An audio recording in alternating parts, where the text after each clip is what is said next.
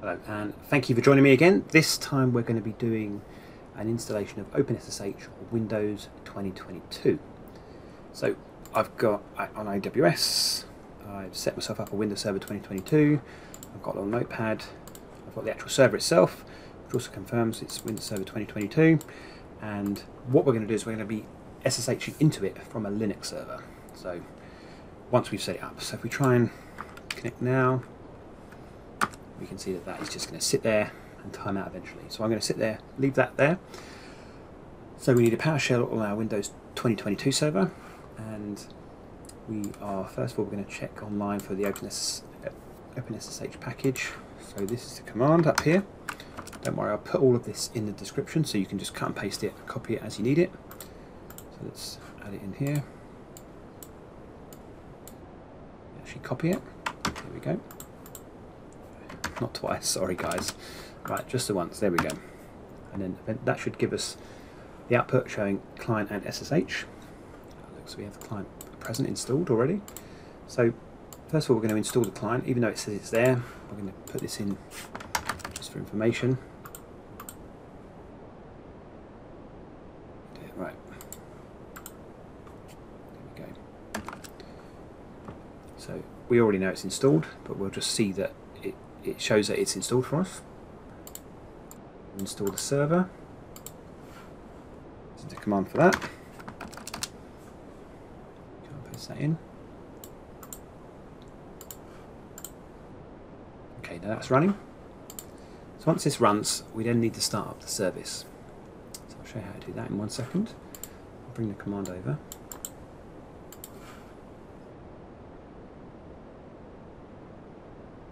So this is doing the install. It takes a few seconds because it's got to do the download, then the installation.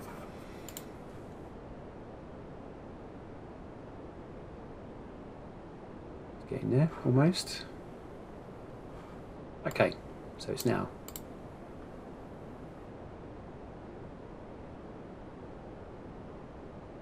Right, there we go. So if we now do a check, what we did previously where we're looking to see what we've got, we can see that it's installed. We've got the client and we've got the server.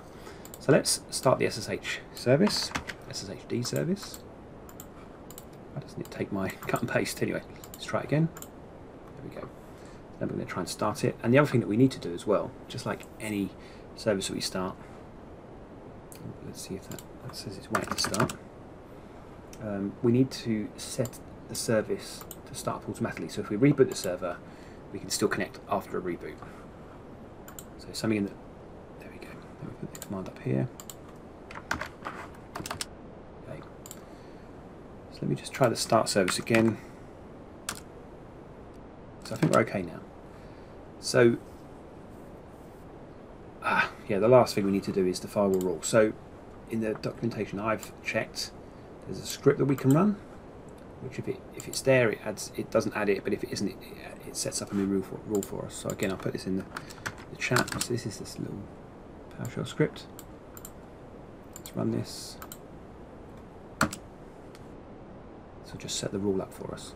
So quickly, while that runs on AWS, I've set up a security group to allow for SSH connection to my server. Okay, so the firewall has been created, or it already exists. So that's really cool. Okay, so now this timed out. No connection to port 22. That's what we would expect. So let's see what happens now. Here we go.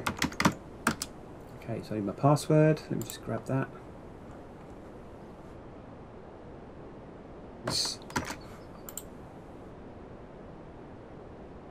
I'm now logged in to a Windows 2022 server via OpenSSH from my Linux server.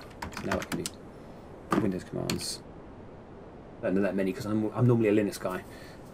Yeah, so if you like what you've seen, subscribe. Hopefully this you'll find this useful. I will also add a video of how to now use this with Ansible, as is my theme on my YouTube channel. Lots of Ansible stuff.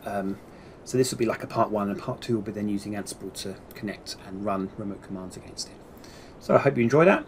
Don't forget to like, subscribe, tell your friends, all that stuff, and I will see you in the next video.